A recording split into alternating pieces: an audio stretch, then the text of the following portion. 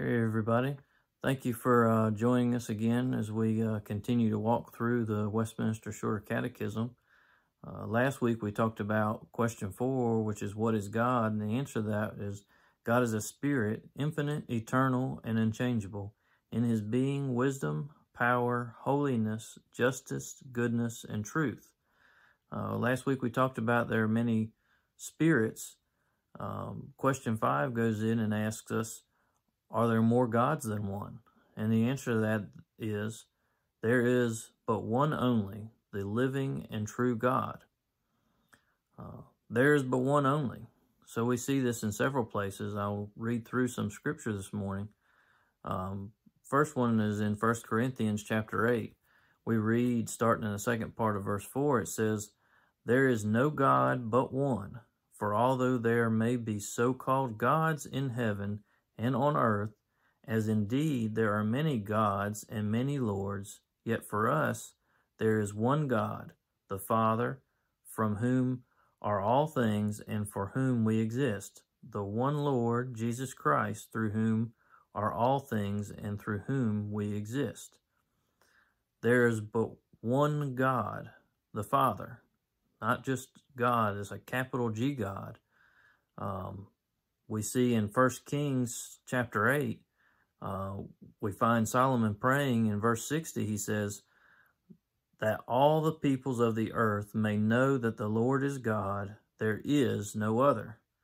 And also in another one we'll see in Isaiah 44, verse 6 says, thus says the Lord, the King of Israel and his Redeemer, the Lord of hosts, I am the first and I am the last. Besides me, there is no God. So Scripture tells us there is only one God, capital G God. It also says the living and true God. We find in Jeremiah in chapter 10, the first part of chapter 10, it says in verse 10, but the Lord is the true God. He is the living God and the everlasting God. Now, the context, if you read around some of the other verses around this verse and the verse we read in 1 Corinthians, were really on the subjects of idolatry. When I think about that, I think of another passage that may be familiar to some of you. It says, no one can serve two masters, for either he will hate the one and love the other, or he will be devoted to the one and despise the other. We cannot serve two masters. We must choose God, for he is the only living and true God. As I was preparing this, honestly, I felt this was fairly short. But I feel that that's really because Scripture is very clear on this. It really allows no other view.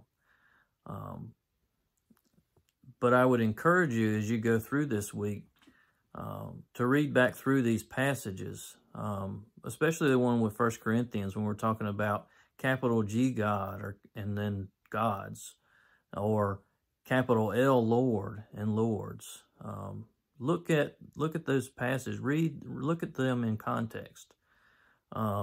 Read not just the verses here, but read around them. I mentioned a minute ago there were several.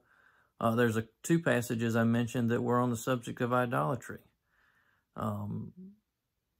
Thinking about that, I mentioned the verse where it says no one can serve two masters. I did not give you that on purpose. I didn't give you where that's coming from on purpose. I want you to look. I'll tell you, it's in the Sermon on the Mount, and hopefully several of you that were with us with Carpy on Sunday nights will recall that when I said it. And if not, that's okay. But I encourage you, read through, not just to find this verse, but read all the way through the Sermon on the Mount. There's a lot of good things in there, a lot of things that you can apply to your life today. I also encourage you, looking at the 1 Kings verse that I read. That was one verse in a prayer that Solomon was praying. And I encourage you to go back through, read all of that entire prayer. Think about how it applies to you and use it to pray to what we see here is the one only, the living and true God. We learned part of the motivation maybe in doing this is we learned in question 2 that, or the answer to question 2 was the scriptures is the rule that God gave us to direct us how we may glorify and enjoy Him. So what better way for God to direct us than by reading His Word?